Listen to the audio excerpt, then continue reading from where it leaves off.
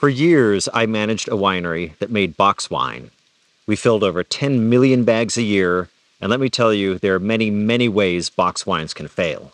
Most of these are resolved at the winery well before the wine gets to the grocery store, but there are 3 modes of failure that can affect the wine after you buy it and bring it home. We'll talk about these 3 common problems, and I'll let you know how to avoid each of them. Hi, my name is Eric. Grab yourself a glass of box wine, and let's get started. I'm actually a fan of box wine, or as we call them in the industry, bag-and-box wines. First off, no special tool is needed to open them. Then there's the fact that they have only about 60% of the carbon footprint of glass bottles. That's a major reason why we're now starting to see box wines in the ultra-premium and luxury categories. Best of all, they last for several weeks, if not a month or more, after they're opened. To understand why this is, and to understand the first mode of failure we'll be talking about here in just a minute, let's take a look at how box wines work.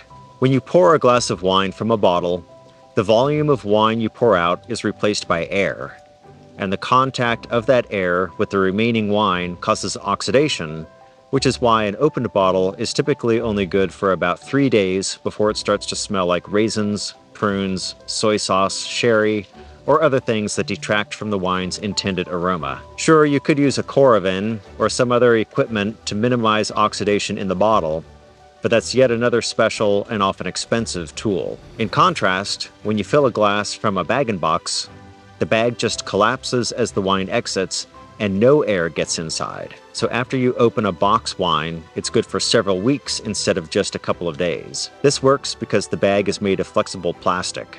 It's special plastic that's designed to keep oxygen out, but a tiny amount of oxygen does get through. The rate of oxygen ingress, called the oxygen transmission rate, or OTR, is pretty much constant over time. Although tiny, it adds up over days, weeks, and months, and this is why the shelf life of the wine before you open it is roughly a year. Here's a super important point that's key to understanding the limitations of the bag-and-box package.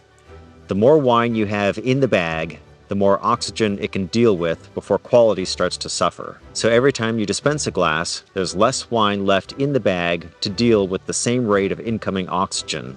And that's also why we don't often see bag-and-box wines smaller than 3 liters. Any smaller, and the oxygen transmission rate to volume ratio means you have a much shorter shelf life both before and after opening the package.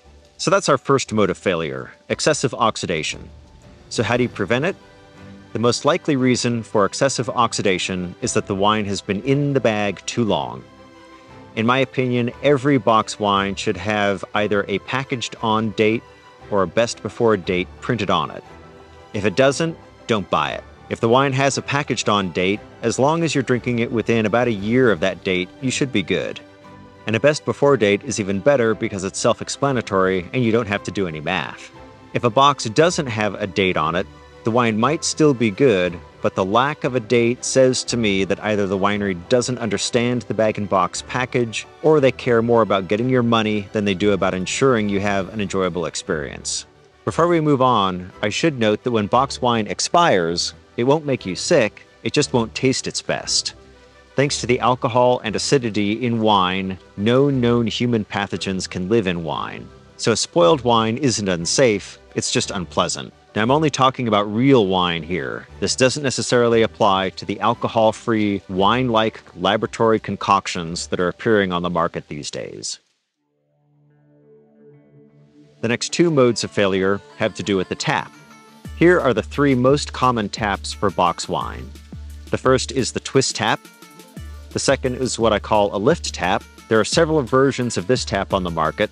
Vitop, iTap, and Viniflow are some examples. I've seen these referred to generically as pull taps, but I think lift tap is a better term because they're activated by lifting an internal mechanism with the protruding wings. Third, we have the flex tap, which features a front button. This is my favorite tap because it's so intuitive, but unfortunately this tap is the most susceptible to our second mode of failure. Picture this, you've got a box of Chardonnay chilling in the refrigerator, and it's finally time to pop it open and have a glass.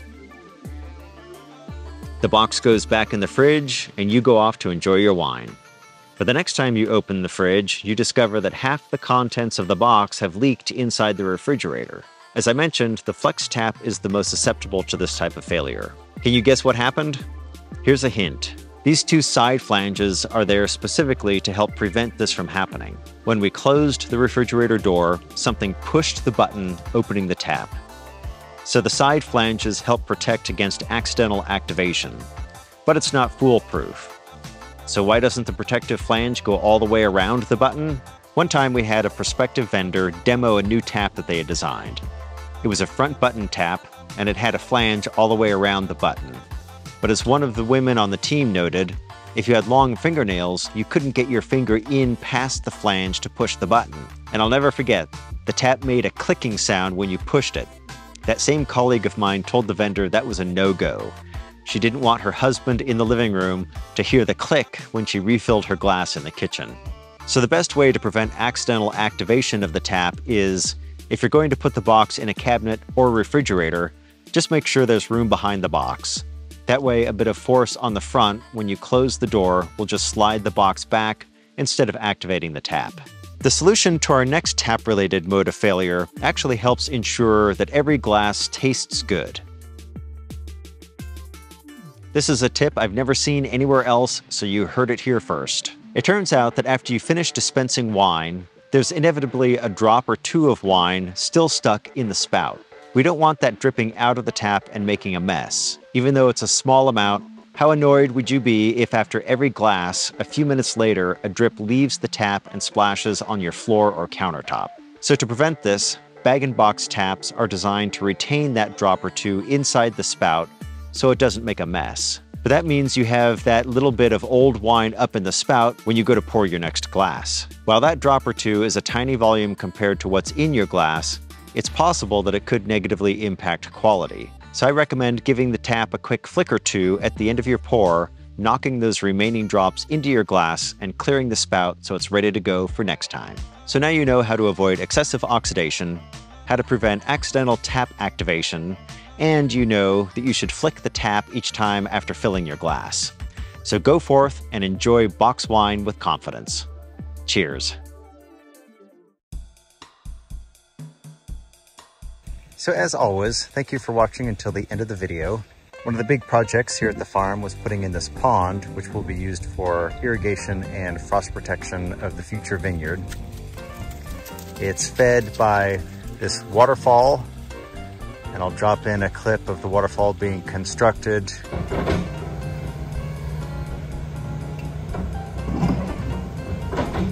It just allows the water to go from the stream down into the pond without creating a bunch of erosion. And as you can see, it's just a bunch of natural stones stacked on each other. The pond is a little over ½ an acre in surface area. The main dam is back there, and that there is the barrel that the pond overflows into, and then the water drops down and goes through a pipe that goes through the bottom of the dam.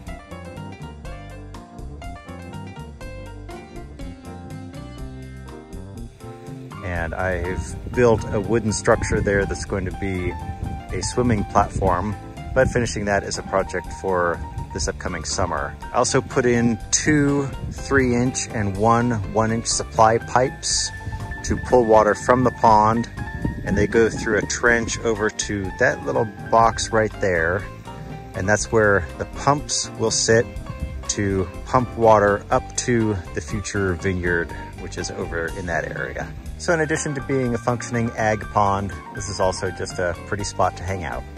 So I'll close out this video with a few before and after pictures of the pond.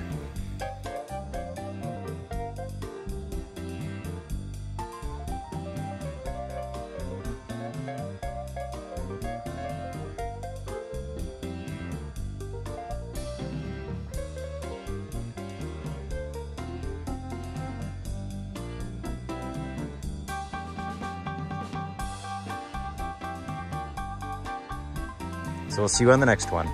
Take care.